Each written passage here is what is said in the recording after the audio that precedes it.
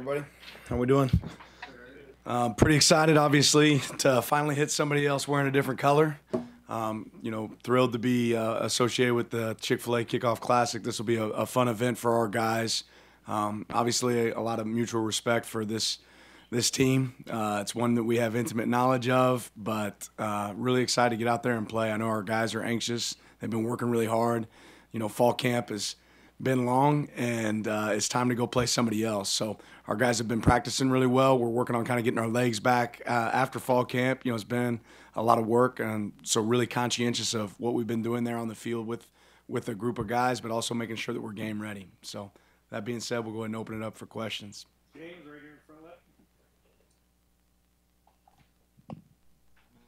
Dan, obviously this game means quite a bit for everybody, but Braden Swinson spoke specifically about feeling like he was overlooked, in particular by Georgia. I know you were there at the time, but it sounded like it was more Glenn and Kirby, but you know who was on the board. So can you speak to just going back to his recruitment and how much, if at all, you plan to kind of remind Braden about certain things this week, because this has been a game like 3+ years in the making for him?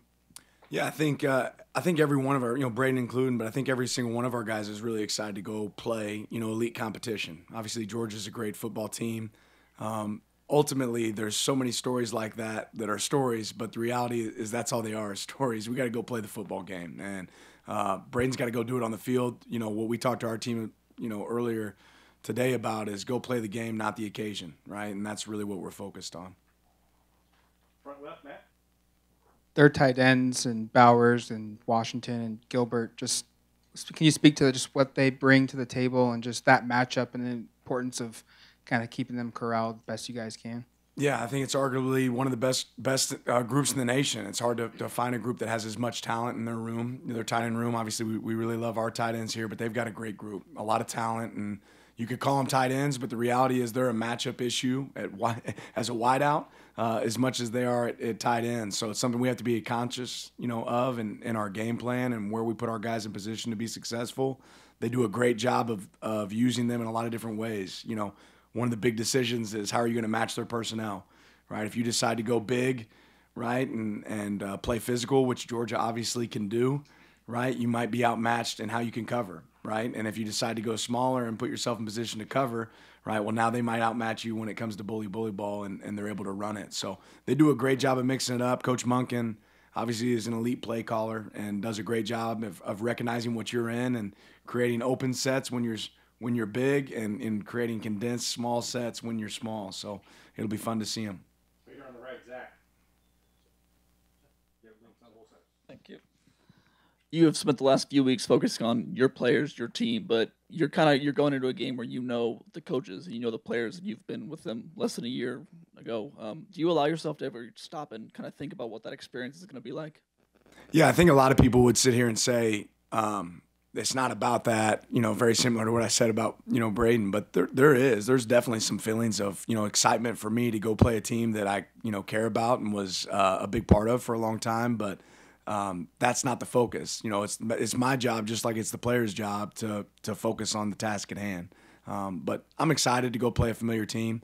There's certainly some advantages to that, but they have those same advantages. Front row on the left, Eric.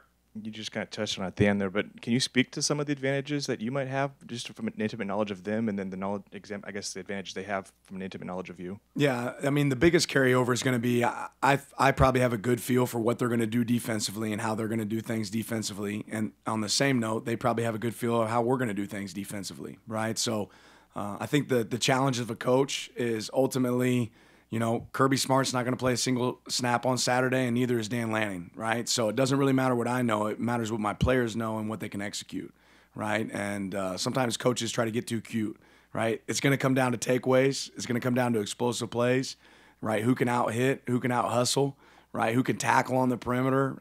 That's what this game is really about. And certainly there's going to be a schematic advantage on both sides, right, at times. But that's not ultimately what it's about. It's about who can put their players in position to make plays. Right here on the end. Front row. I know you've emphasized a lot that this team has been mainly focused on themselves in the lead up to this game. But it's hard to ignore. Vegas has obviously Georgia over by 2 touchdowns. Has the word underdogs ever been thrown around in team meetings or in the locker room at all? You know, we don't really bother ourselves with the opinions of others, right? Nobody in Vegas is going to play in this game, right? Our players are going to play in the game. So we know what everyone, you know, thinks of our team, and that's okay by us, right? Our goal is to go out there and play the best game we can possibly play. But that's going to have zero effect on this game. What other opinions, you know, the opinions of others is not going to matter. Stand on the right, second row on the end. Coach, the most crucial day of your diet is the recovery day, right? Well, what do you want your guys to follow as you go through not only your first game, but your first travel days? What do you want you guys to follow on their days off here when you're traveling? Yeah, just business trip, right? We're going here, you know, ultimately for a goal at hand. It's not about the occasion, right? It's about playing the game. And that's, you know, the reality is that's our focus. When we travel, you know, we have to have a level of focus, right? We have to, you know, keep the task at hand, and that's the main goal. You know, outside of anything else, that's the main focus. Back to James on the left. With that familiarity you have in the personnel, obviously, that you just coached, Dan, what is it that makes Jalen Carter and Nolan Smith? What is about those two guys individually that just makes them the elite players that they are? Yeah, both tremendous guys. You know, obviously remember recruiting and being around both of those guys, but they're tremendous talents. You know, Jalen is maybe as explosive and as powerful and strong as any defensive lineman that I've ever been around. You know, he would catch passes as a high schooler. He can dunk a basketball in just about any way. Nolan, you know, is a tenacious player, plays with great effort and physical toughness, and I think that defense is really taking on the personality of Nolan. You know, extremely passionate. He plays really hard every down. He's very consistent, extremely demanding, and gets every ounce of his ability out of, you know, the way he plays. So I have a lot of respect for both those guys, and we'll obviously be aware of where they're at. Right back here on the right. You and Coach Norvell start off your head coaching careers in very similar ways. Have you talked to him about what the feelings might be like on the sideline, and what do you expect to feel in your first game as head coach?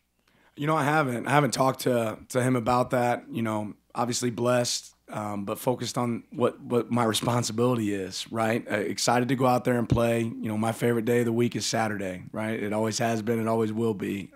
But we're just excited to go compete. This game's not about me. It's about a lot of other things than that. All the way in the back left, Chris. Yeah, Dan, what are some of the advantages and disadvantages to opening the season against a team of the magnitude of Georgia? And would you rather be able to get a game under your belt before you play a game like this? No, we're pumped to go play. You get to, you know, obviously Georgia's a great opponent. You know, Kirby's done a great job of building a program. All those assistant coaches and players have done a great job of building a program over time. And I think they're kicking on all cylinders. But what a great opportunity for us to see exactly where we are, you know, early in the season. You know, there is no powder up game here. You get to go play a real competition really quick, and we're pumped about it. Back to Matt here on the front left. Through camp, you talked a lot about the growth mindset since you've been here. 4 weeks of camp, 3 weeks of camp. Just what did you learn about your team as you've kind of flipped that page and start game prepping for the season? You know, I've learned that our players are excited to get better. You know, I think our guys, when you challenge them, they look for an opportunity to improve. And we've talked about that 1%. Where can you find that 1%? You know, today we kind of told the story of, you know, boiling water. It doesn't boil until it's 212 degrees. You know, 211 isn't enough, right? Or excuse me, you know, it's not enough. You got to get that. You got to get it cranked up, right? What can you make that temperature, and how do you get it going to get boiling water? What's it take? Where's your 1%? So that's certainly our focus, you know, and our guys have done a good job of operating with that mindset. Dan, Kirby has said that you guys have kept in touch since you took this job. Obviously not talking about this game, but about big picture, kind of bird's eye view kind of stuff. How would you describe your relationship, your friendship with him since you've taken this head coaching job? And do you think he'll kind of continue to be a big mentor, big figure in your career going forward? Yeah, I would not be sitting in this seat if it wasn't for Kirby Smart. I'm forever grateful for him and that entire coaching staff, and I'll definitely always lean on him. You know, this is certainly unique. We probably haven't talked as much this summer, or especially in the last couple of weeks, as we will down the road. That being said, when you start playing games, you don't spend a lot of time talking to anybody. But I'll forever lean on Coach Smart. I have a tremendous amount of respect for him and the job that he's done, and I think he's one of the best in the business.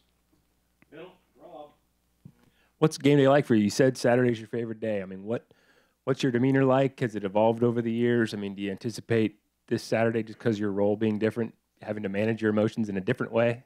I got my game day playlist. There's a lot of different things on there. I'm gonna listen to that. I usually get pretty amped, especially once you're in the locker room there right before kickoff.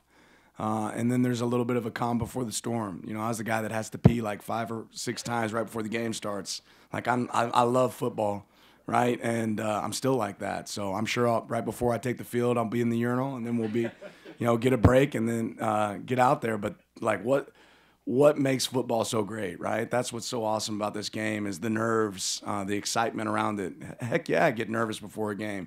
Like if you don't, you're lying, right? Like I'm human. But that's why I love this, So a lot of fun for me. Love Saturday, obviously for good reason. My job is to make our job for the players easy. Right here on the right, Zach. I understand you don't want to talk about a depth chart with the public, but have you had that conversation with players? And if so, how has that gone so far at this Our point? players have been outstanding. They have a great understanding of our plan, what we plan to do and how we plan to use our players. And, I've said it when I was at Georgia. I'll say the same thing here. If you're good enough, you're old enough, right? So if we can use you and you can help us, we want to use you on the football field and play you. Here on the left, there. You did designate that both Matt and Kenny would be up in the booth. I wonder if you could kind of go through what went behind those decisions and what value it is from each of those up there. We leaned a lot into our scrimmage operation. We use headsets during practice quite a bit as well. But we just feel like both those guys, they give us the best opportunity, from being up top to really be able to evaluate and see the whole field. I think that starts with having coaches on the field that you really trust as well. Both those guys are really good communicators, and they can communicate through the headset, and let that play over on the field. Far right on the end here. You obviously coached a lot of NFL talent in your time at Georgia. Has there been any friendly banter between you and your former players? Have they texted you at all in the lead up to this game? I've gotten a few text messages, nothing too crazy. I don't think a lot of them are cheering for me right now, right? And that's okay. They know I'm cheering for them in every one of their games, and I think they'll be cheering for me in every game after this one. Stand on the right, second row. Coach, today Marcus Mariota talked about being an honorary captain at the game, and during the conversation, he brought up that he feels like you understand where the program is trying to go and where it's been before. How much does that mean to you to hear that coming from him, given your goal to connect with the alumni? And also, how important is that for particularly your quarterbacks to have a guy like Marcus in the crowd for this game? Yeah, Marcus is obviously a tremendous human being, and he stands for everything that I think Oregon football stands for, right? He's a giver, he's a kind person, but he's a tremendous competitor, and he let his play speak for itself on the field. So I just hope that we can continue to have more players like Marcus be associated with us here at Oregon, and thrilled that he gets to be around and we get to, play in his home stadium. Back to James on the left. Dan, I know you guys have the helmet stickers for Spencer, but Cam McCormick had mentioned he wanted to wear 18, and with Spencer's last name, I know that would require quite the appeals process and whatnot to go through. Just will he be changing jerseys for this weekend, or is that something you're looking for the whole It hasn't really been decided yet. Matt. Tony Washington's listed now as a defensive GA. Was your player development coach? Just what brought that, and just how does he impact your program? Yeah, Tony, he has aspirations to be a head coach, be a position coach. And he obviously does a great job connecting with our guys and has, knows our guys really well in the role that he's been in the last few years. But, I've always said if you want to be a coach, well, you got to get involved in coaching. And, this is a position right now that it doesn't necessarily take care of Tony in a monetary way, but it allows him to have some experience where he can grow in the profession and have an opportunity to coach down the road. And I think Tony's got a really bright future, as well as a lot of our young coaches, but this gives him a chance to grow. And ultimately, my goal is every single person in our organization, whatever their dreams and aspirations are, we want to help them reach it. And, I was excited that Tony wanted to get involved in coaching, and this gives him that opportunity. Going to the back and left. You've said you don't want to get too caught up in the moment of facing your old team, but for your family, they were involved with the Georgia program for 4 years. How excited are they about returning to the state of Georgia? Is it going to be weird for them rooting against the Dogs for the first time in a long time? No, they know to cheer for Dad. They'll be excited to cheer for Pops. But our crew's excited. They're pumped to get back and play, and it's a fun first game to play in. Right here, middle, second row. Coach, you talked at Media Day about waking up in the middle of the night being a little bit nervous. Is that something that still happens, or how do you feel about the level of preparation that you've given your team that you've gained throughout this fall camp? Yeah, I think our guys are prepared and ready. I've been really pleased with the progress. Do I still wake up in the middle of the night sometimes? Yeah, absolutely. Like last night, but that's normal. I did that, last year some too. So that's football season. That's the way it goes. So. Second row, Eric. Just I guess Stetson Bennett and last year and his growth and kind of owning that role. And now he's obviously knows he's a starter going into a season. Just kind of what did you see from him from a growth perspective last year, and what makes it tough to go against him? Stetson really, if you don't know it, but Stetson exudes confidence, right? He's a really confident player. He knows what he knows. He's very intelligent. There's not a throw he doesn't feel like he can make. And obviously he's elusive, when he's in the pocket and the way he's able to move and extend plays. So, I've got a lot of respect for Stetson because he got it the long, hard way, right? Nothing was handed to him. This guy went and earned it. He earned the respect of his teammates and his coaching staff. And I'm sure for him, he's thrilled to have this opportunity. But I promise you, he's not comfortable in that seat. Like it takes time, and it's still very demanding where he's sitting. Back to James. A couple other aspects of the week, Dan. One, will you guys be practicing in the Mo now that it's obviously a dome and more of a climate-controlled setting than being outdoors for the week? Not every day, no. I mean, we'll be in there some, but not each day. And then the other part being, for as much as is being billed about your familiarity and their familiarity with you, I think one part that's been a little bit overlooked is Brian McClendon coached this team in its last game, and he's on that sideline and has some familiarity with this team's personnel. So what have you done by way of preparing for that aspect of things where, you may know each other defensively, but he knows everything offensively for this team?